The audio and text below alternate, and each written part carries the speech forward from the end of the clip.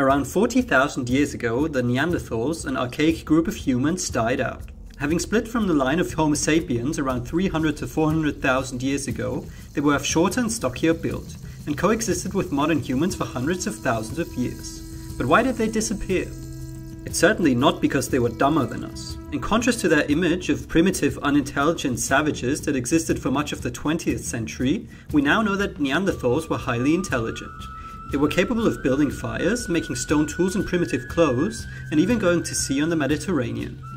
One theory proposed by paleontologists such as Marcelin Boule suggests that warfare between the much more numerous Homo sapiens and the much fewer Neanderthals led to their extinction.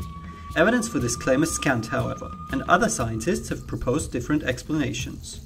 Neanderthals generally lived in smaller and more isolated groups than Homo sapiens. It is likely that this made them more vulnerable to the dangers of prehistoric Eurasia than was the case for our ancestors. University of Arizona paleontologist Nicholas Wade theorized that Neanderthals died out due to lack of division of labor. Unlike Homo sapiens, where men hunted while women gathered, Neanderthal women and men both did the same jobs, leading to resource extraction inefficiencies.